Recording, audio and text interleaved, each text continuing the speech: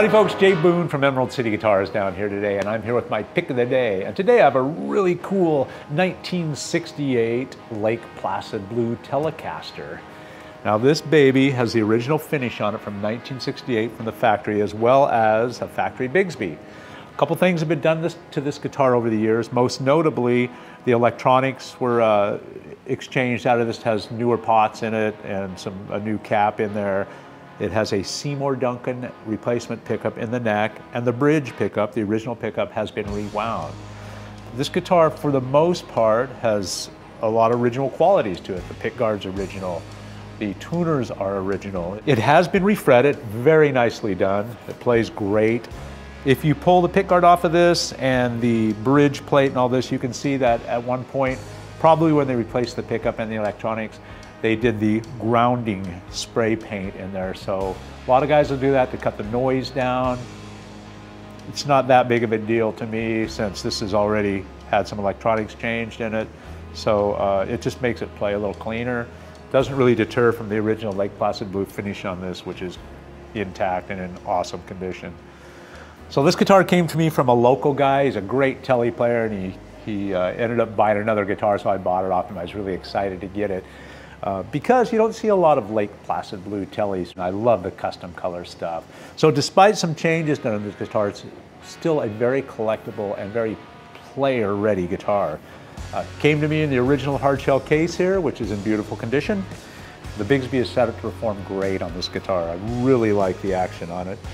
So today we're going to be plugging this into this very cool Dr. Z EZG-50 amp. Now this is a fairly high-powered amp.